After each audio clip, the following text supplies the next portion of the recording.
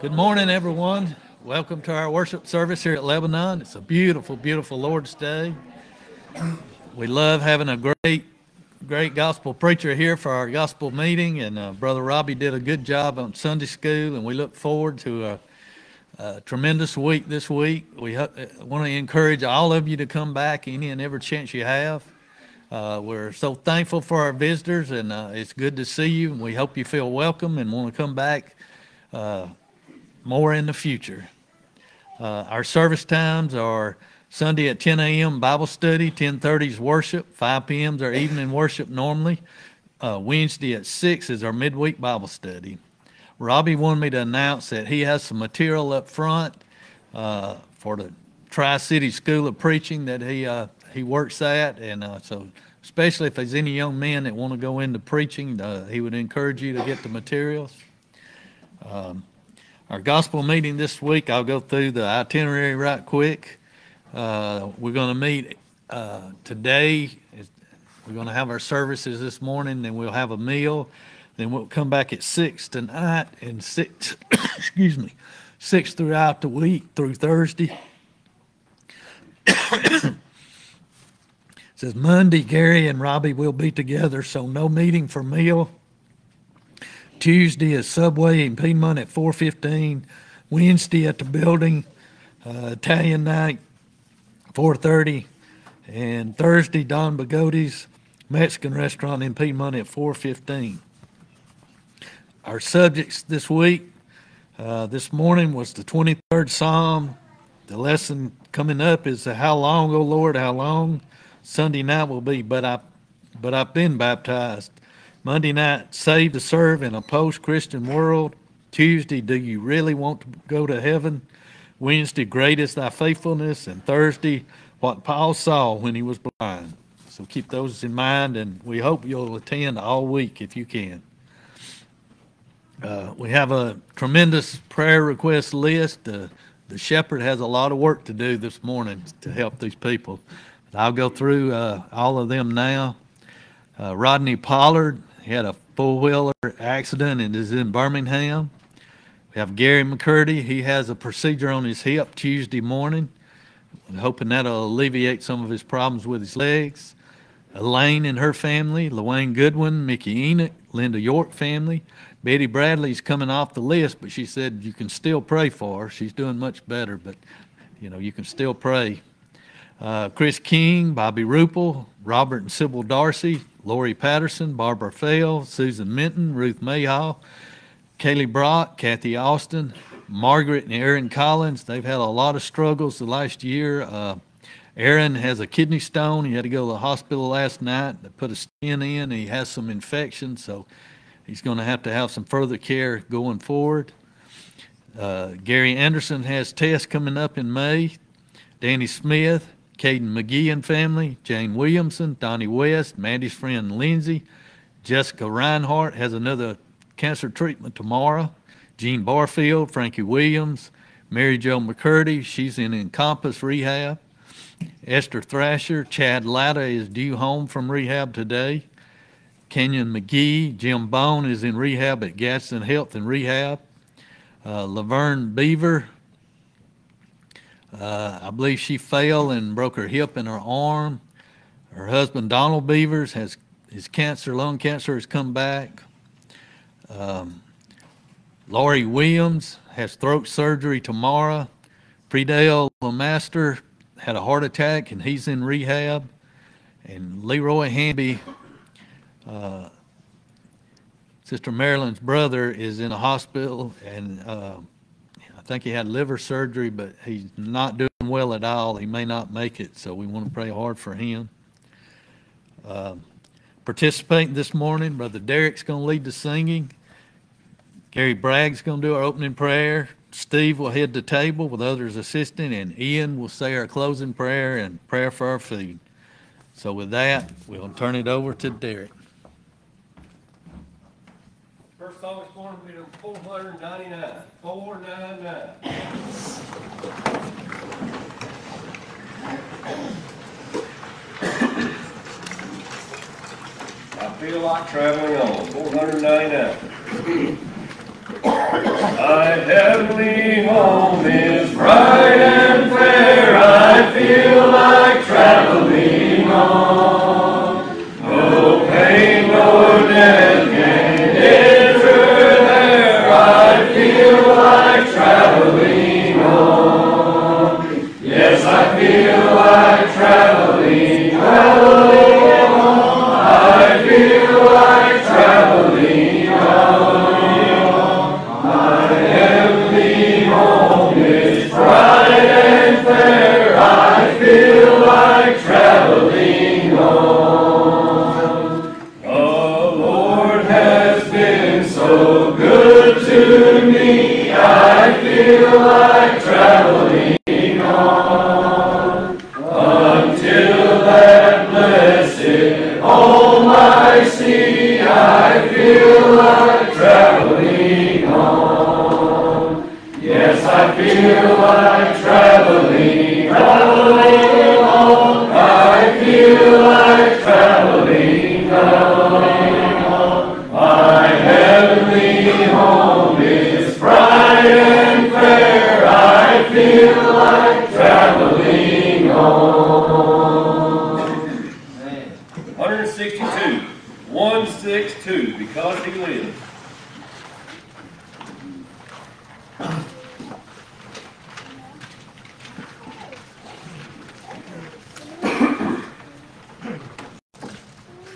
God sent his son. They called him Jesus. He came to love, heal, and forgive. He lived and died to buy my pardon. An empty grave is there to prove my Savior lives. Because he lives, I can face tomorrow. Because he lives, all fear is gone. Because I know he holds the future, and life is worth the living just because he lives. And then one day I'll cross the river. I'll find life's time, no more with pain. And in that said, gives way to victory. I'll see the lights of glory, and I'll know he lives. Because he lives, I can face tomorrow. Because he lives, all fear is gone. Because I know he holds the future, and life is worth the living just because he lives.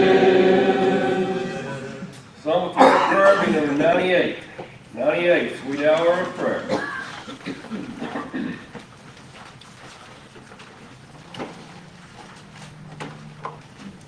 Sweet hour of prayer, sweet hour of prayer, that calls me from a world of care, and bids me at my Father's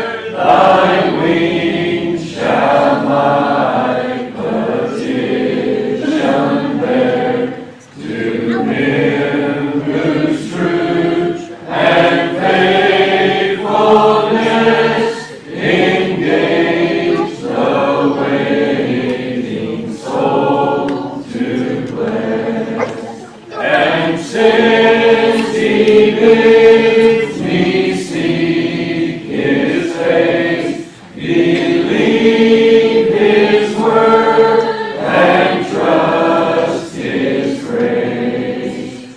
I'll cast on him my every care, and wait for thee, sweet hour of prayer.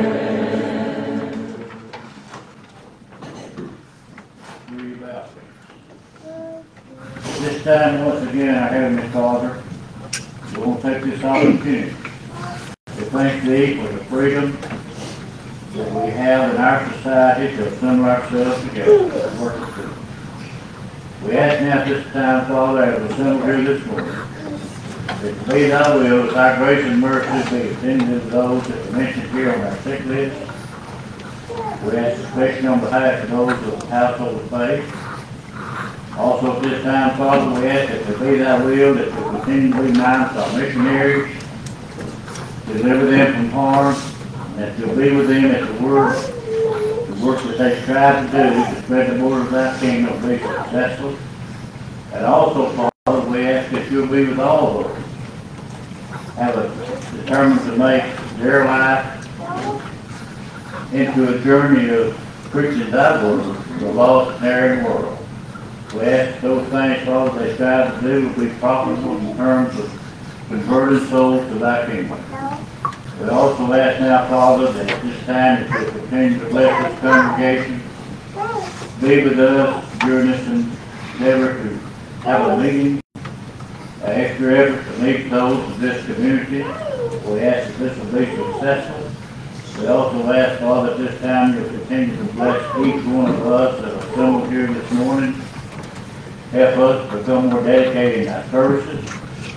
Help us, Father, to live our lives that will be more worthy of the many blessings that we do receive. And help each one of us, Father, realize the greatest blessing that we do receive in life here is the life of Thy Son Christ that He gave upon the cross. By believing upon Him, we have a means to gain our soul's salvation. This is our prayer in Christ's name. We prepare our minds to the Lord's Supper. Let's sing number 946. 946. Why did my Savior come to earth?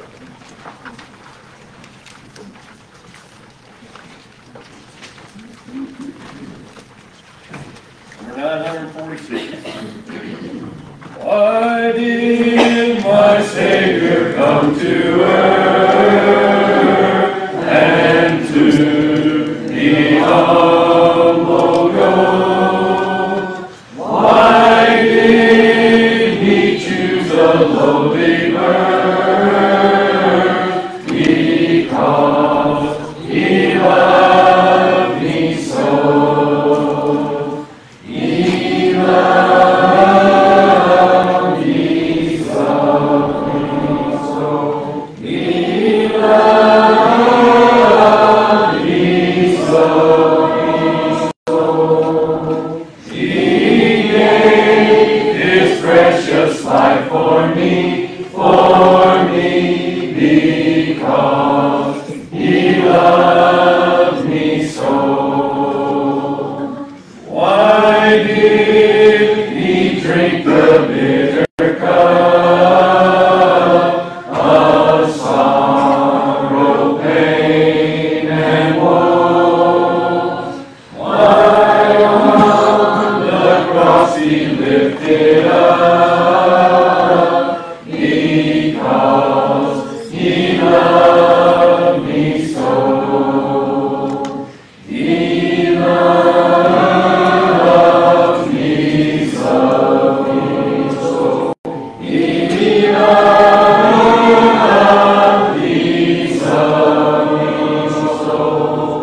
He gave His precious life for me, because He loved me so. Till Jesus comes, I'll sing His praise, and then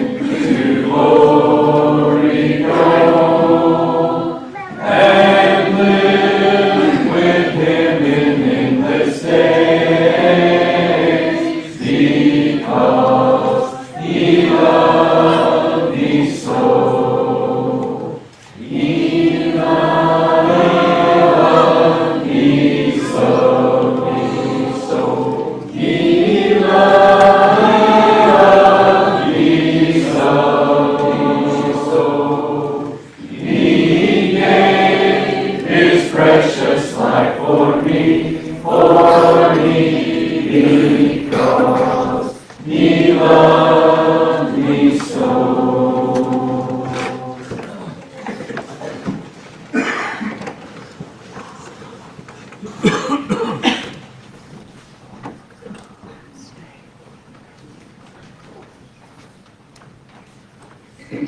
Our Lord instituted the Lord's Supper at the Passover.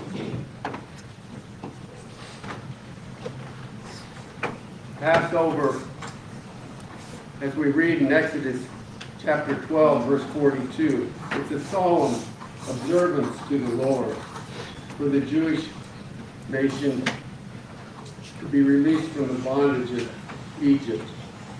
You'll remember that you had to have the blood of the lamb on the doorpost and the lintel for the death angel to go and pass by.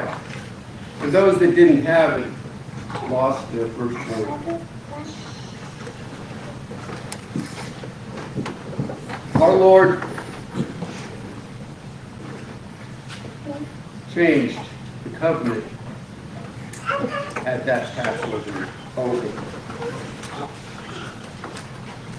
Today, as we speak right now, in 2024, the Passover is being observed from April 22nd to April 28th and 29th for different groups.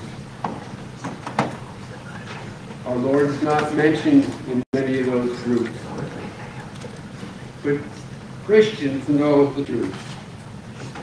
Those in Christ know that Jesus is our high priest and that he instituted the Lord's Supper.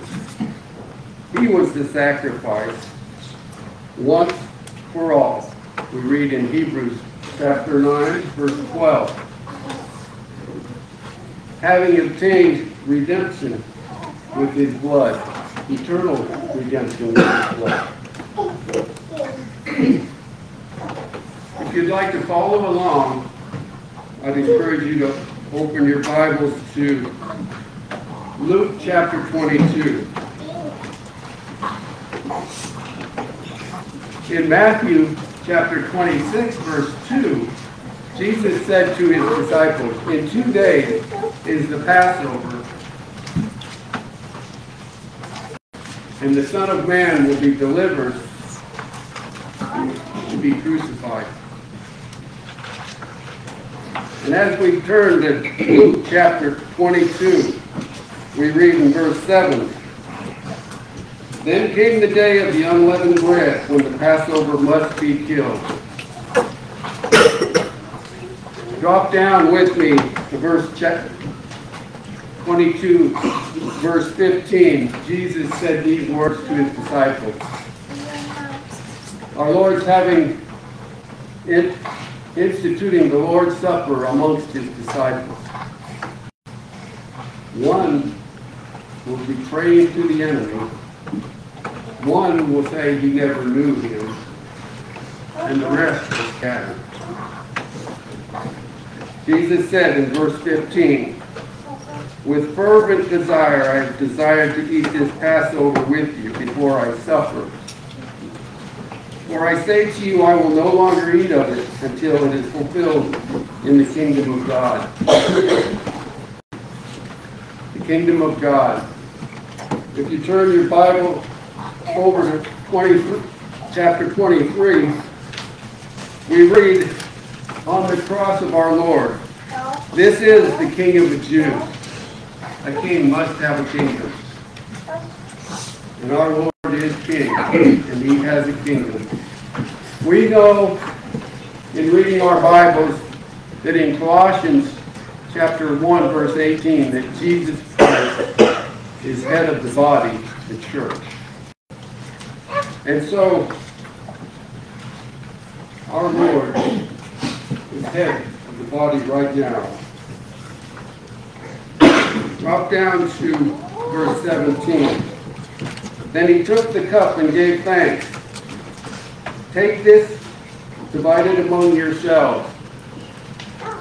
For I say to you, I will not drink of the fruit of the vine until the kingdom of God comes." And he took bread, gave thanks, and broke it, and gave it to them, saying, "This is my body, which is given for you. Do this in remembrance of me." Likewise, he also took the cup after supper, saying, "This cup is the new covenant in my blood, which is shed for you." The Passover is no longer. We're under the new and better covenant of Christ. And so, if you'd like to follow on over to 1 Corinthians chapter 5, verse 7 and 8.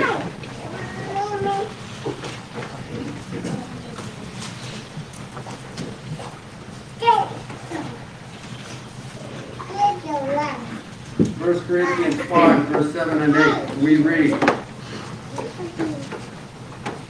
"Therefore purge out the old leaven, that you may be a new lump, since you truly are unleavened. For indeed Christ, our Passover, was sacrificed for us.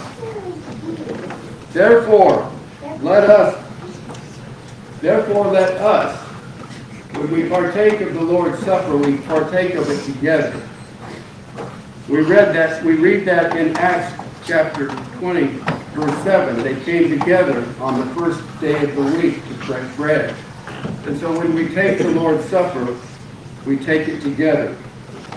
"Therefore let us keep the feast, not with old leaven, nor with the leaven of malice and wickedness, but with the unleavened bread of sincerity and truth." As we gather to remember the sacrifice of our Lord,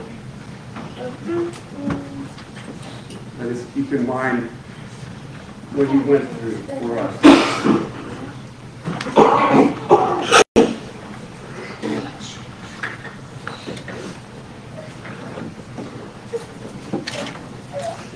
Would you bow with me? Our dear God in heaven, Lord, we give thanks for the opportunity to gather here this morning, partake of this memorial.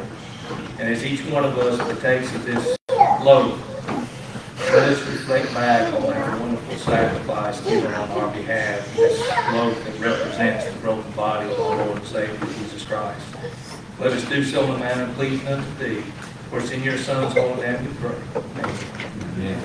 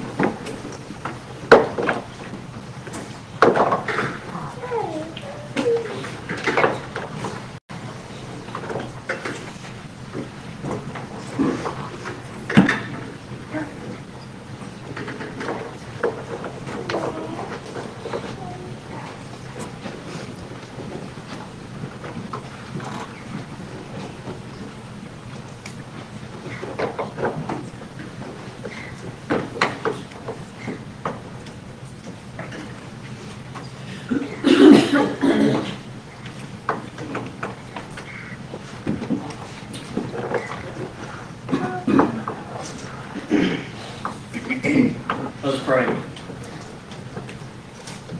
Lord God in heaven, our Creator and the author of our salvation, we thank you for sending your Son to come to this sinful world and die for our sins.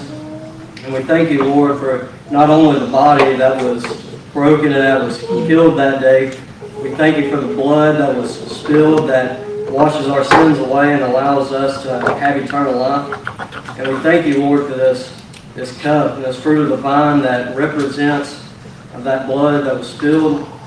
And we pray, Lord, that you'll be with us as we partake of it, and we'll partake of it in a manner that pleases you. And it's through Jesus' name that we pray. Amen. Amen.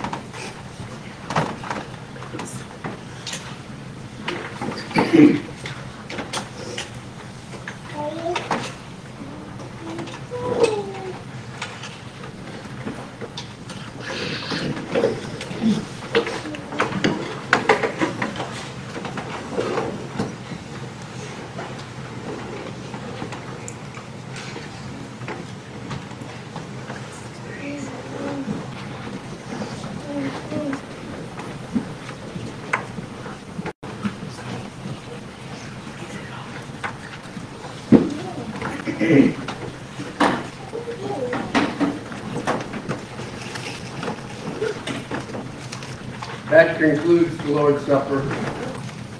Separate and apart from that, the men have chosen to use this time to give back. We're commanded in 1 Corinthians 16 to lay by and store as we prosper. On the first day of the week they came to give. And so we realize on the first day of every week we come together and give of our means. Shall we pray? Heavenly Father, we're so thankful for the rich blessings that you shower upon us each and every day. We're thankful, Father, for the precious blood of your Son that purchased the church.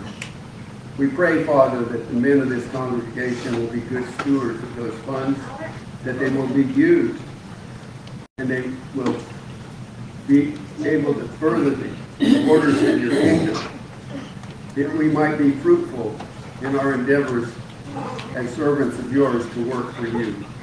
Thank you for these blessings you give us. Help us to be wise.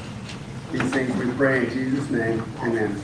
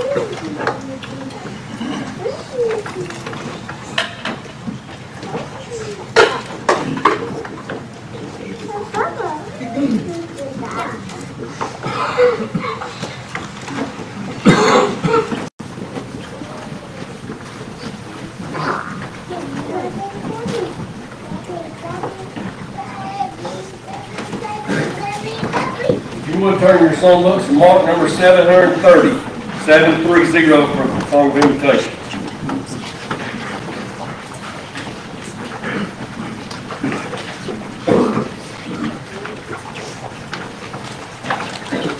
And then let's stand and sing number 495 for the lesson. 495. How beautiful heaven must be.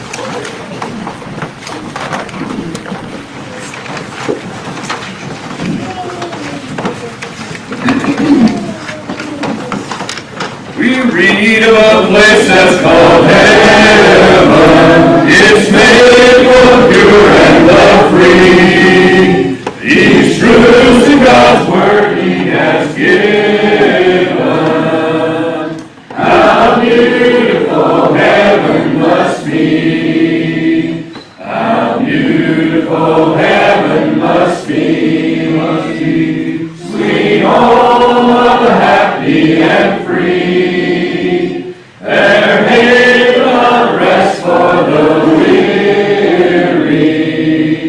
How beautiful heaven must be. Pure waters of life there are flowing, and all who drink may be free. Where jewels of splendor are glowing, how beautiful heaven must be. How beautiful heaven must be. Sweet home of the happy and free. Their haven of rest for the weary. How beautiful heaven must be. Well, it's good to see each one of you out. We have a nice looking crowd. I'm not talking about the number either. You're just pretty. And I'm glad that you are here in our presence today, worshiping with us our Holy Father in spirit and in truth. Be opening your Bible to Psalm number 6, the 6th Psalm. And we're going to read some from Psalm 6 and from Psalm 13. And as you turn to Psalm 6, there are a couple of things that I want to say. Number one, I have got in touch with my feminine side, and I've already changed my mind for Thursday night. The lesson is no longer going to be what Paul saw when he was blind. That was a lesson I came across about 40 years ago, and it circulated throughout our brotherhood, and I like the lesson. It's a good lesson, great material, and I got to thinking, I bet they've heard that 100 times. So I'm going to change the lesson, and Thursday night will be He is my King. That's a lesson I just recently did, preached it the first time last Lord's Day at Penville, and it received a passing grade. So I'm going to share that with you Thursday night. A second thing, I am deeply involved in helping to train young men to preach the gospel. And I want to talk to these young men over here. If there's any of them that has any desire, any of you out there, I don't care what age you are, if you have a desire to preach the gospel, I'm interested in talking to you. I left my cards and a letter and then some brochures out there. I have more brochures if those run out. So please hit me up this week. We are at a tremendous shortage in gospel preachers in the church of the Lord today. There are many empty pulpits today. You're so fortunate to have the caliber of man you have to fill this pulpit, to stand here Sunday in, Sunday out, Wednesday in, Wednesday out, when there are so many. Today, as I stand here, they're playing videos or listening to sermons on audio. And it's a crying shame. We have everything that we need to fill all of our pulpits except sometimes the desire. The lesson this morning was a requested lesson a few months ago. We had a tremendous tragedy in our congregation. And one of the men that was involved in that tragedy lost his wife and his daughter in an accident. He requested this material. Was it okay to ever question God? And I want to go through this material this morning. I thought if this wonderful Christian man had need of this kind of material, maybe, just maybe, somebody in this assembly this morning is wrestling with something that has just brought you basically to your knees. Let's talk about it this morning. Begin with me in Psalm 6. Let's read the first 7 verses.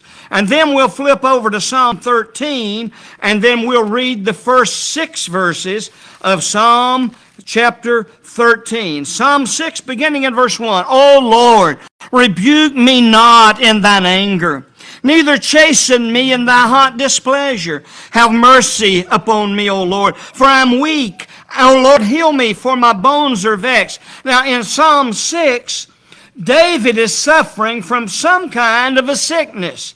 It's not identified, but he's sick. And he's suffering, and he wants the Lord to move in his life. Verse 3, my soul is also sore vexed, but thou, O Lord, how long?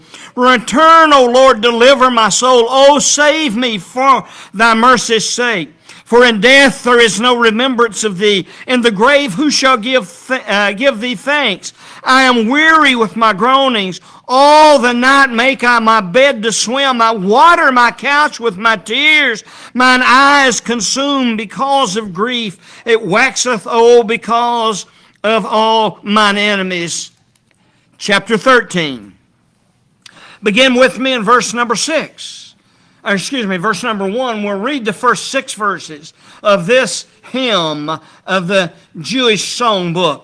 Now, in chapter 13, Psalm 13, David is not dealing with the sickness. He is dealing with enemies. His enemies are the problem. How long wilt thou forget me, O Lord, forever? How long wilt thou hide thy face from me? How long shall I take counsel in my soul, having sorrow in my heart daily? How long shall mine enemy be exalted over me? Consider and hear me.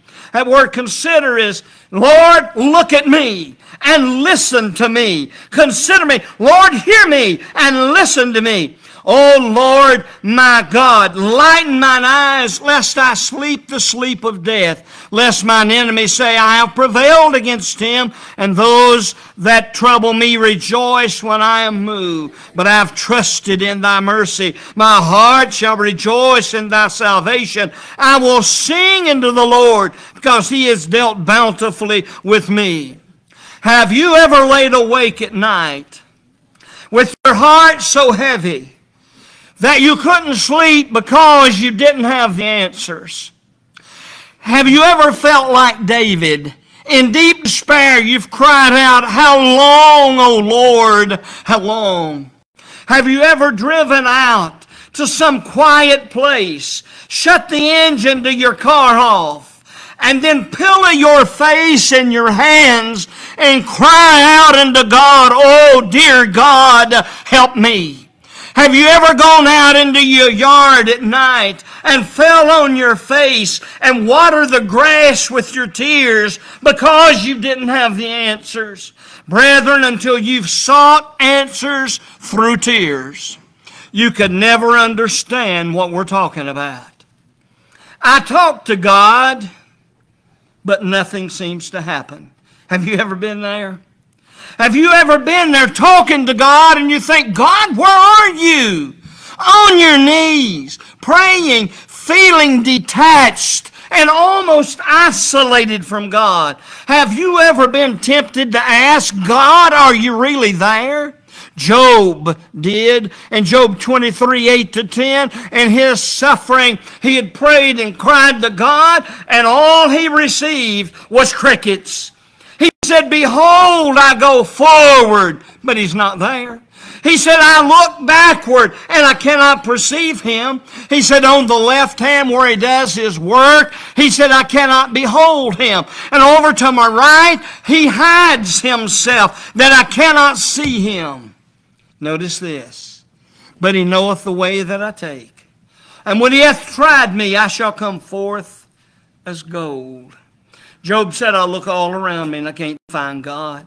In my deepest, darkest hour of despair and pain and suffering, I look to my left and my right. I look to my in front of me and behind me, and God is nowhere to be found. And even though Job could not see God, he knew God saw him.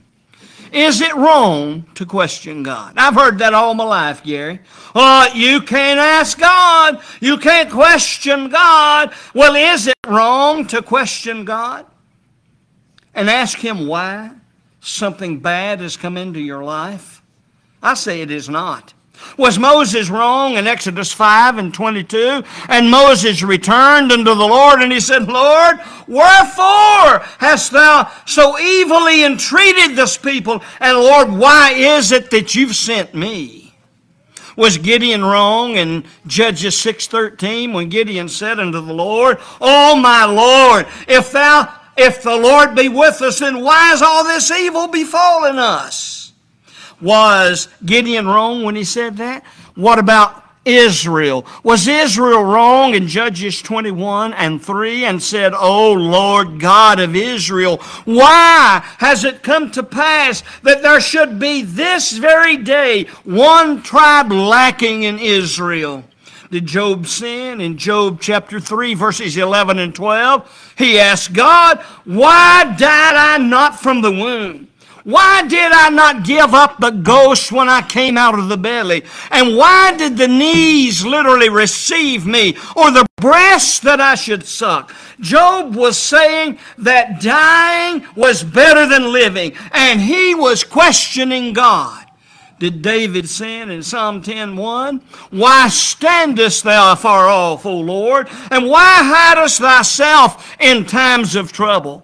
Did the sons of Korah sin in Psalm 42:9? I will say unto God my rock, why hast thou forgotten me? Why go I mourning because of the oppression of mine enemies? And what about Asaph in Psalm 80 and verse 4? O Lord God of hosts, how long will you be angry with the prayer of your people? And did Jesus sin? In Matthew 27:46, when he cried out in a loud voice, my God, why hast thou forsaken me? Brethren, we've all been there. And we've all, in deep despair, in an agony of heart, we've cried out unto God. And because we've always heard, you're not supposed to do that, we felt the guilt because we did. Because we question God and the guilt. And then we begin to question about and wonder about our own faith. What's wrong with me? Why is God punishing me? What's wrong? What wrong have I done? And we ask ourselves then, when all of this begins to weigh, how can I go on?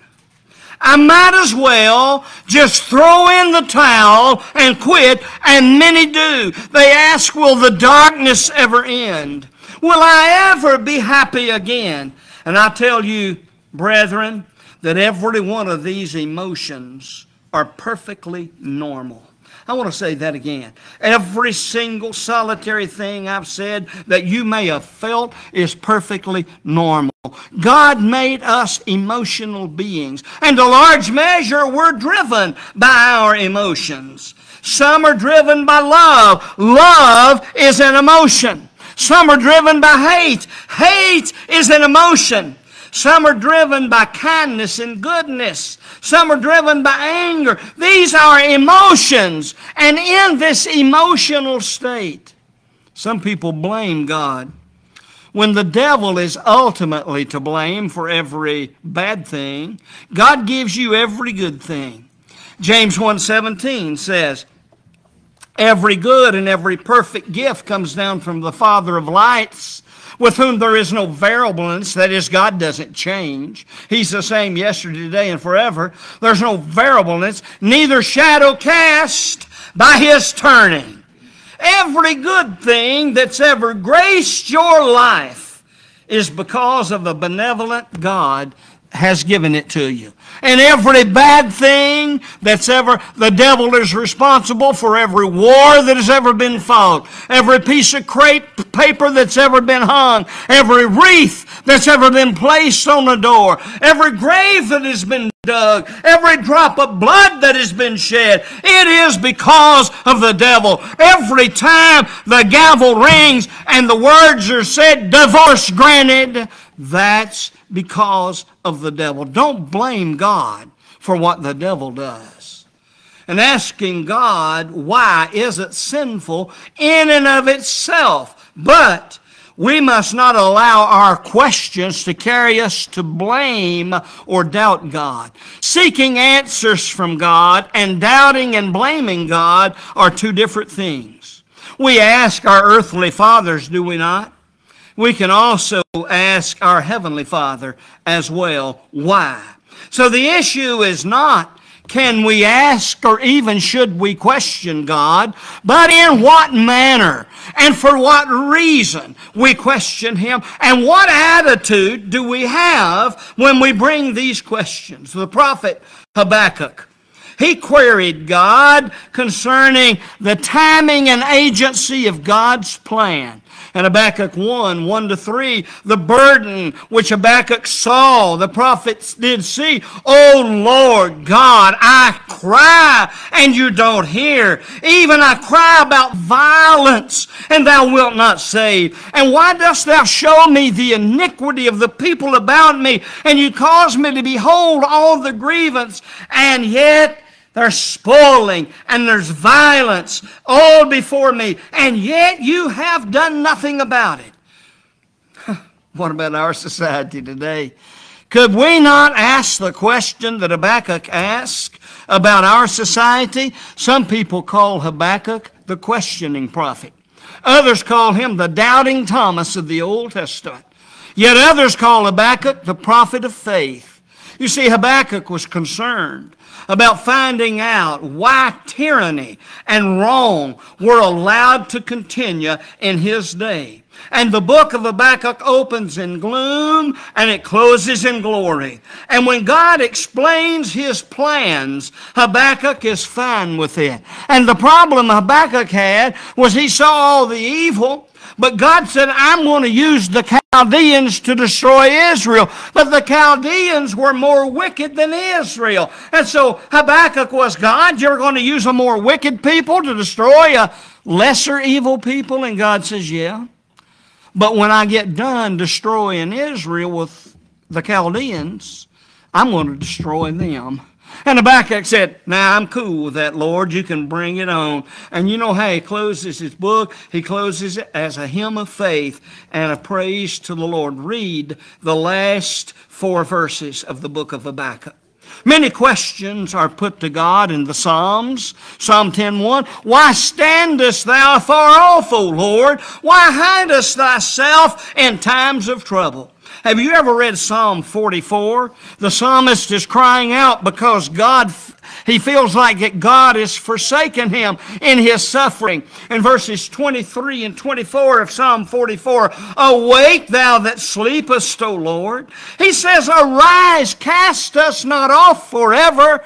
Wherefore didst thou hide thy face, and forgettest the affliction and the oppression of thy people? Brethren, listen.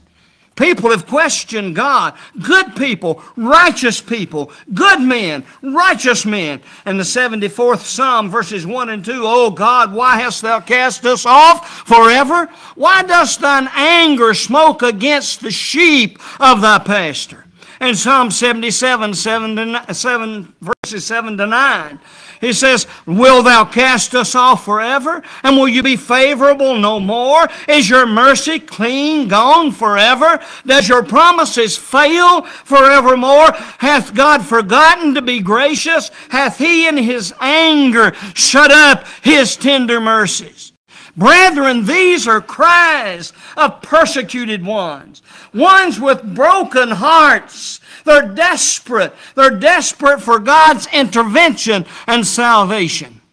And through the prophet Jeremiah, God says, ask me, and I will tell you remarkable things or secrets. Remarkable secrets that you don't know about things to come. That's Jeremiah 33:3. What did God say? Ask me, Jeremiah. Ask me. Ask me. How could it be wrong to question God when Jesus himself commands us in Matthew 7:7-8. Ask, and you shall receive. Seek, and you'll find. Knock, and it shall be open. Now, those verbs, ask, seek, and knock. Look at the first letter of each one. Ask, A. Seek, S. K, knock. A-S-K. Ask, seek, knock. Take the first letter and it says ask. We need to ask. Now, those are present tense. I don't want to be technical here, but I'll tell you this. They're present tense, active voice, imperative mood. That simply means present tense, it's linear. You always are asking. You never not ask. And then their active voice. That's where the subject operates upon itself. You do the asking. And it's imperative mood. And in the Greek, that's the mood of the command. God is not giving a suggestion, or Jesus wasn't. He's commanding us to ask, commanding us to seek, and commanding us to knock, and never ever quit doing it. And so many godly men in the Bible express their doubts to God about their ability to serve Him. Moses implored. He said, who am I that I should go to Pharaoh and lead Israel out of Egypt? Exodus 3:11. He doubted his ability. He said, and he made all kinds of excuses, and God overcame his excuses. Gideon questioned his ability in Judges 6:15. Gideon said, I am of the least family in Manasseh. Who am I to save Israel from the Midianites? Elijah in 1 Kings 18, he withstood 450 false prophets of Baal. And in 1 Kings 18 and 19, the latter part of 18 and the first part of 19, he flees before one demon-inspired woman named Jezebel. And he's in a cave hiding. And he's telling the Lord, I'm the only one. God said, arise, Elijah. I've got 7,000 men in this city that's not bowed the knee to Baal. And what about Jeremiah? Jeremiah 1:6. Jeremiah said, Lord, I'm just a youth. I'm a child. I can't even speak. God says, you will. You'll arise, you'll go where I tell you to go, and you'll say what I tell you to say. And guess what? Jeremiah's on his way. He's got his bag packed, and he's gone. You see, these men felt, and they were all fraught with the uncertainty about their place in God's plan. Abraham doubted God's promise. In Genesis 15, verse 8, God has made a covenant with Abraham that he's going to have an inheritance. Chapter 17, verse 1, God appears to Abram, and in that chapter 17, he changes Abram's name to Abraham, Sarai's name to Sarah, and he gives circumcision as the sign of the covenant that he made back in chapter 15.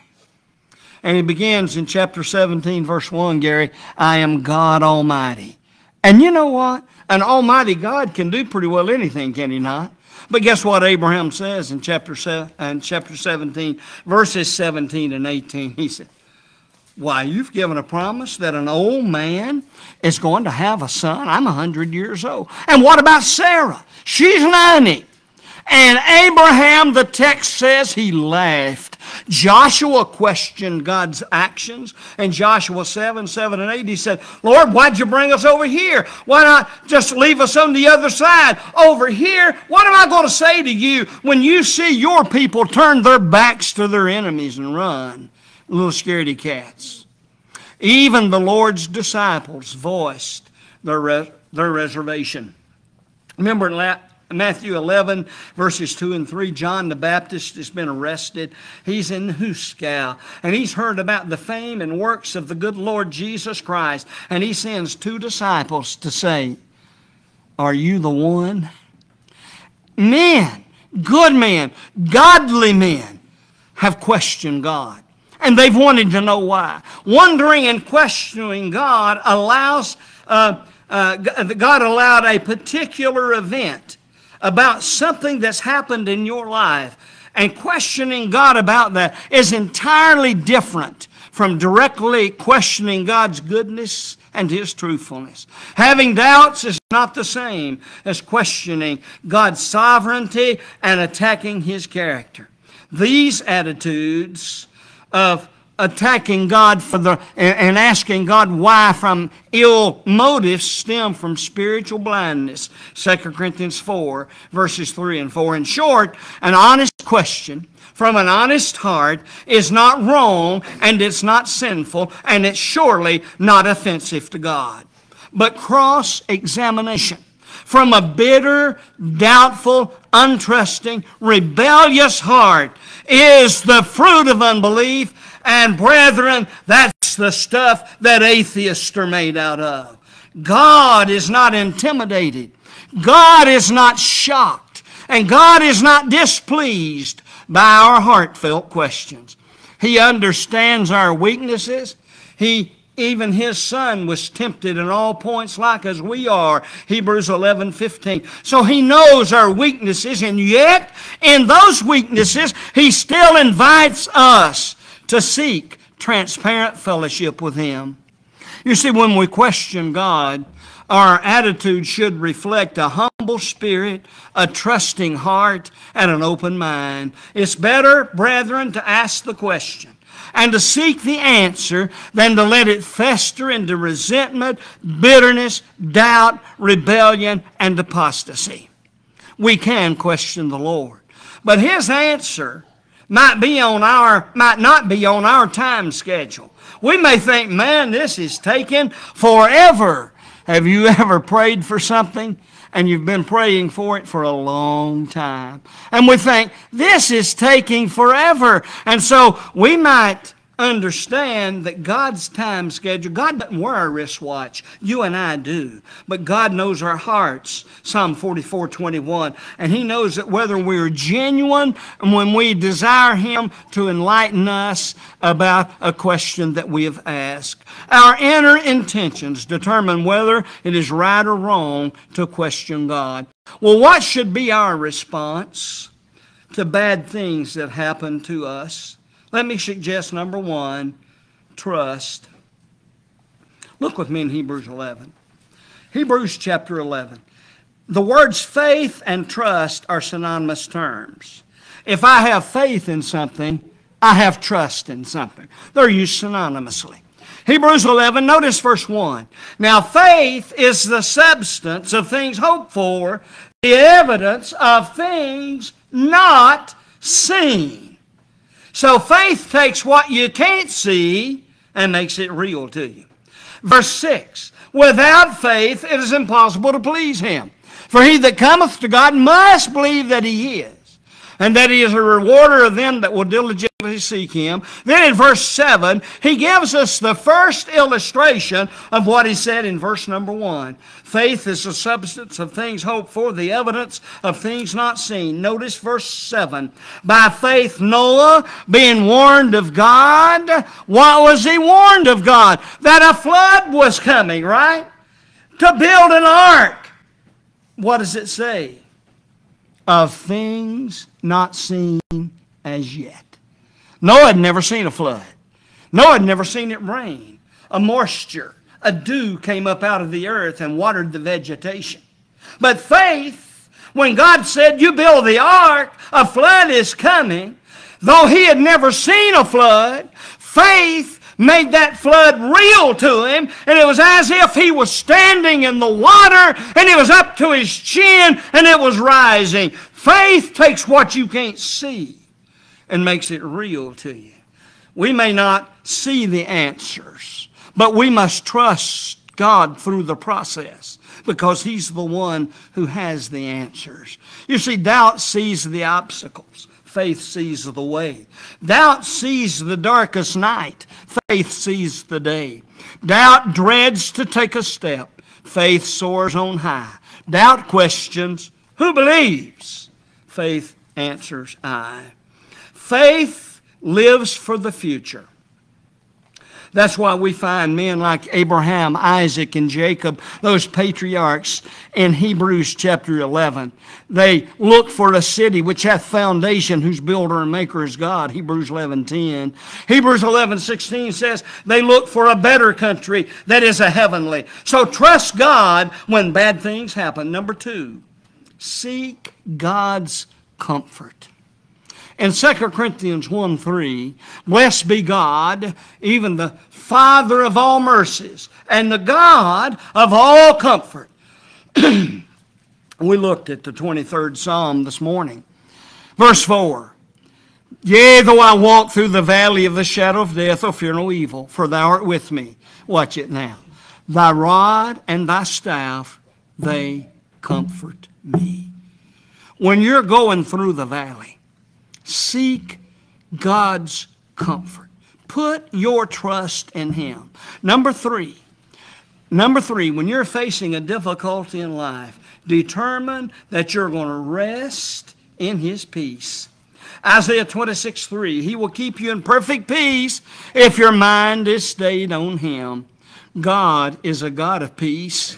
Romans 15:33. The Lord Jesus is a Lord of peace. 2 Thessalonians 3:16-18. The Holy Spirit's fruit is a fruit of peace. Galatians 5:22-23. The gospel is a gospel of peace. Romans 10:15. So may our lives reflect the peace of God in all situations. And remember the 2 closing stanzas of Isaiah 57. It says, the wicked are like the troubled sea when it cannot rest, whose waters cast up dirt and mire. There is no peace, saith my God to the wicked. A man prayed every day at the Wailing Wall, morning and evening, for 25 years, never missed a day. And when he was asked about it, he said, well, in the mornings I pray for peace. In the evenings I pray for prosperity. And when he was asked about how he felt about praying 25 years, every day, morning and evening, he said, and I quote, it feels like I'm talking to a wall. Sometimes in our prayer life, it can feel like we're talking to a wall. We ask, and we ask, and we ask. It feels like at times that we're just not getting through.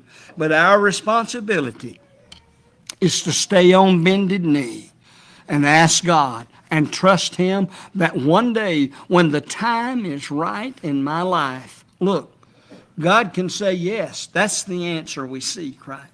But no is an answer. Have you ever told your children, no, you can't do that? That's an answer. Wait a while, and you can't do that right now. You're going to have to wait a while. Wait a while is an answer. No, you can't have that, but you can have this. Something different. Well, God can also give us more than what we ask for, or He can give us less than what we ask for. Those are all Bible answers to prayers that men have prayed in the Bible. Friends, I don't know what you're going through. I don't know what your tomorrow may hold, but I do know who holds your tomorrow. If you believe, this is the getting on place now. To be able to have the privilege of prayer. To be able to trust in God when dark days invade your life. To be able to count on Him. If you believe with all of your heart, without any reservation, that Jesus really is the Christ, the Son of God, willing to repent of your sins, confess His deity, and yes, He is God's Son, and then give your body to be buried with your Lord by baptism into death and raised to walk in a new life, Then He'll add you to His glorious body, the bride, the church of the Lord Jesus Christ. You'll be a Christian, nothing more, nothing less, nothing else. And you can lock arm in arm with the rest of us, and we can fan out into this community, and we can make a difference for Jehovah God. Maybe you've done that, but you've strayed, you've wandered. Maybe you're not walking in the light as He is in the light. Would you not repent, and would you not pray that perhaps the thought of thine heart can be forgiven thee? We're not in a hurry this morning. I know the food smells good, but we're not in a hurry. We'll take all the time that we need to assist you in your salvation. Let us stand and sing. Gary's going to meet you down front. Wonderful story of love, tell it to me again. Wonderful story of love, quick the immortal strain, angels with rapture announce it, shepherds with wonder receive it, sinner, won't you believe it? Wonderful story of love.